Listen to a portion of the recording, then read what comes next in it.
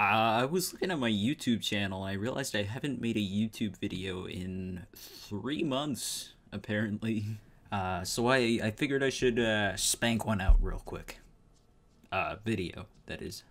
I knew I wanted to do a speed paint because that's easier than an animation. But I didn't know what to draw, so I just kind of looked at my channel, my old videos, and yeah, redoing an old drawing. That's a tried and true method. I'll just do that again. So yeah, this is the drawing I've decided to take a crack at. It's from 2017, so it's 5 years old now. Wow. I chose this drawing in particular because I like the vibes, the general idea of it, but I can definitely see that the execution is lacking in certain departments, specifically the background. So I thought it would be interesting to see how I would approach this kind of scene today. And my background skills have not developed as much as I would like them to, because I namely don't practice perspective very often. I just draw characters over and over. But I think I've gotten better at making it seem like I know perspective, which you'll see in a second here. So as you can see right here, I am cheating like the filthy con man that I am, you know? They don't call me Robbie for nothing. I'll tell you what, I'm out here robbing, stealing, thieving, taking what isn't mine. It's all good. Yeah, basically I am drawing on top of a picture to yoink that perspective, so I don't have to make my own. You know, they do say store-bought is fine sometimes. You don't have to make your perspective from scratch every time. And yeah, then I just spent a little while trying to figure out how to make the colors look good and yeah, make it all kind of blendy.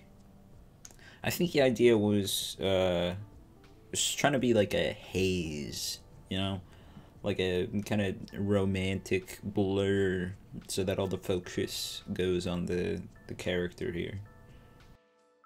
I don't really have a lot to say about the drawing at this point, so I was just gonna mention that I've made like a bunch of different drawings that I would have loved to have a speed paint for, but I don't know, whenever I'm about to sit down and draw, I just think to myself, this probably won't be that cool of a drawing. I don't need to record this one.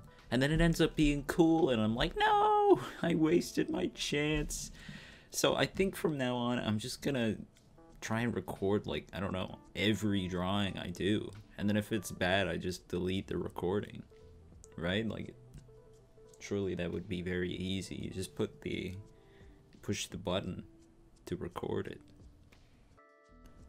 Oh yeah, and at this stage of the drawing process where I start like putting in all the colors and the shading and that kind of stuff, I thought in the original it was kind of a shame that I didn't push the silhouette aspect, because she's got all this light going on in the background and she's like a dark foreground element essentially. So I really wanted to incorporate like a nice rim light, subsurface scattering, like the kind of glow on the edge of the hair, all that kind of stuff. And at this point I just get on with the rendering. I didn't do anything too crazy. I kept it mostly flat, just kind of rendering out the lines, a little bit of shading here and there. A couple of gradient-y areas, but yeah, mostly just like cleaning up the I guess the contours, the edges between one color and the next, that kind of thing. The star of the show here is really the rim light, the silhouette, so I didn't think it was necessary to add too much like cell shading, like a secondary light source or nothing like that. And right there, it was about time to start rendering the hand, the one that's resting against the table. And I decided that I didn't want to do that. I couldn't figure out how to make it look like it's actually resting on the table, so I just hid it behind the table. And I think I'm allowed because I chose to include the other hand, which wasn't in the original, so I think it cancels out, right? It cancels out?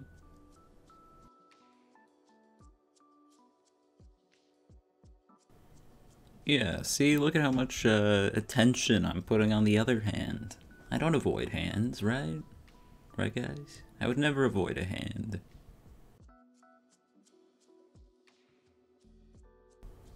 Here I'm just trying to make the table and the character fit in with the light environment a little more.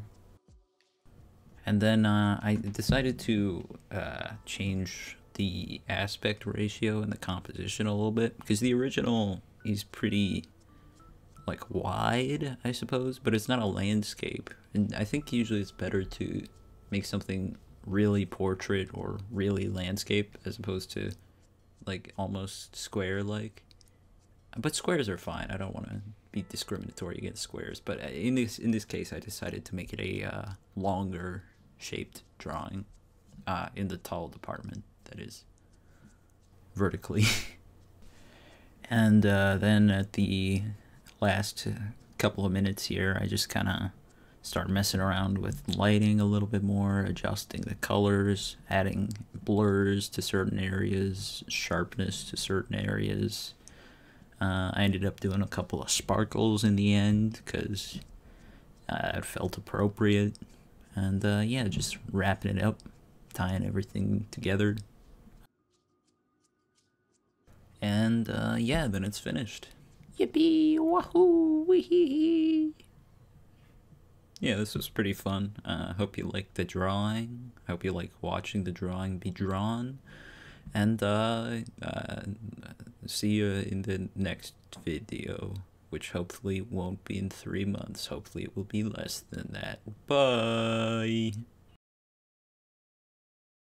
Now, it'd be great if you subscribed. That is, you become a subscriber.